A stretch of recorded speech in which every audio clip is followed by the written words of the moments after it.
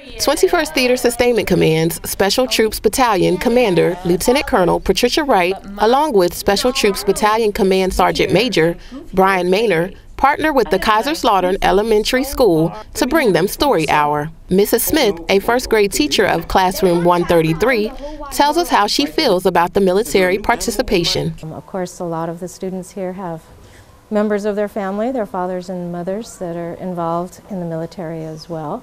So I think it's another example of showing great partnership and, as I mentioned, the role modeling for first graders to understand that everybody learns to read and it's important in your profession as well. KES and the 21st TSC will continue to partner together, maintaining strong bonds and building strong leaders.